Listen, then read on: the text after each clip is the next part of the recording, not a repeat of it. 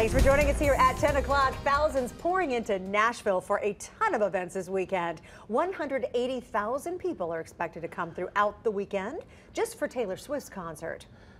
Now, Marius, we know some of them are already downtown. Yes, they are, and our Danielle Jackson spent some time talking with them. Danielle, people seem excited. That's right, they are very excited, and I can tell you downtown Nashville, it's already busy. I spoke with a local bar on Broadway, as well as music lovers who say they are ready for this highly anticipated weekend. The music never stops in Music City. I think I'll just stay here and drink. I do. It's a local from Yazoo. You want to try it first?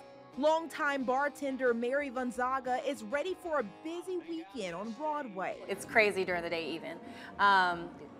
Especially this weekend, there's gonna be a lot going on, so it'll be a wild weekend. The downtown Nashville weekend festivities bringing in more than 464,000 people into town. Bars like Redneck Riviera are prepped and ready to serve. We just make sure we have product ready to go, we have staff ready to go, everyone's mentally prepared. Some out-of-towners are here for the Janet Jackson concert Thursday night. We came to have a great time to see Janet Jackson. It's a great place, a lot of music, a lot of people.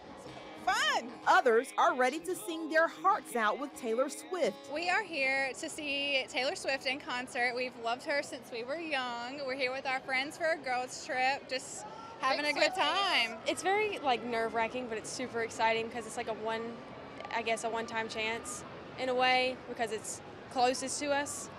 I'm very excited. She has 3 sold-out shows at Nissan Stadium. Live music, fun, and a time of celebration is what brings so many in this city together. For Mary, she says big-name artists and a good time is always the best combination in this town. It's fun. It's all kinds of people that come to Nashville. It's crazy, like the Swifties. There's gonna be, young ladies mostly here, and then we have people from Europe that come in and just all around the country who love country music. It's just a fun environment.